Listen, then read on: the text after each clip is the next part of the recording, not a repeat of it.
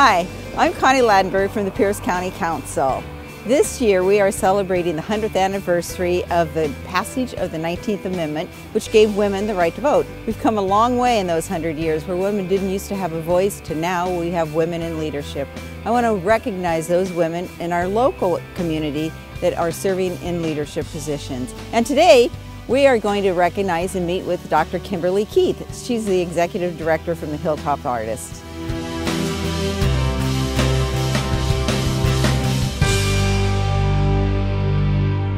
This is, I think, one of the best hidden secrets, maybe not too hidden with some people, but it is a fabulous place for two reasons. It recognizes art and it recognizes kids. And today we are going to be talking to Dr. Kimberly Keith, and she is the director here. So Kimberly, welcome.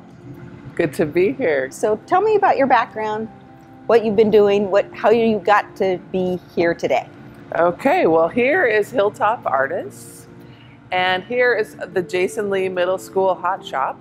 And I'm actually a Tacoma native, and Jason Lee was my middle school. And so my taking over as director here, because this organization has been around for 25 years, but it's very much me coming back to Tacoma and doing something that I love.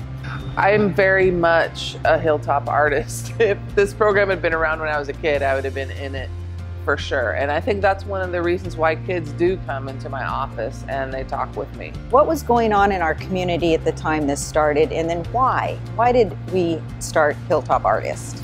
Well, back in 1994, there were a lot of problems in our community in terms of young people being involved with gangs and with drugs and not having a lot of things to do.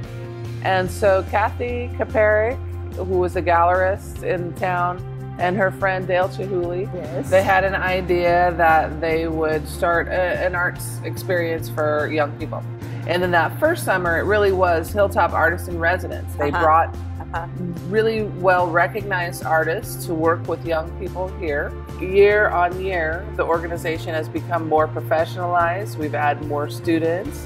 And so now in 2019, we work with 650 kids a year across 6 programs. And we have 2 hot shops that we utilize for our programs. Our students do third Thursday demonstrations at the Museum of Glass. And so that's in the evening from 5 to 8. But yeah, every third Thursday. And it's really fun. It's free for kids and families. And so nice. You can really see glass blowing up close and personal. You can ask questions. I mean, this glass art, it's beautiful. We teach lots of technical skills. And this is wonderful. This is the core of what we do. Yes. But that working with students to get them to better futures, that is what takes precedence. And like I said, I'm very blessed to be doing this work.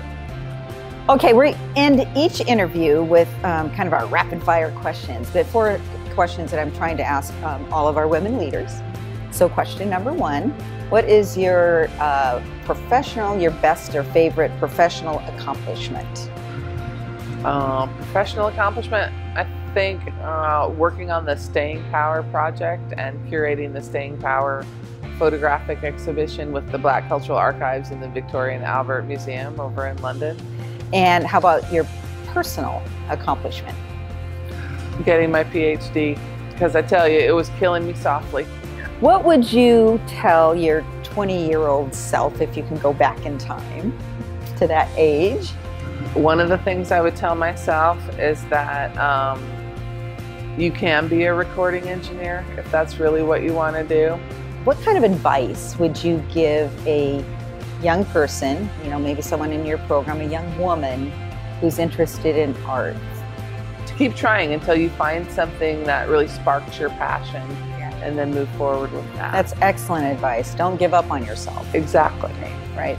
Well, this has been fabulous. As I said when I started, this is like one of my favorite programs in Tacoma and Pierce County. So I'm honored to be able to interview you, to meet you, know more about you and this program. So thank you so much. Thank you so much for being here and being part of this. Well, thank you, and you are so very welcome. Thank you for your support.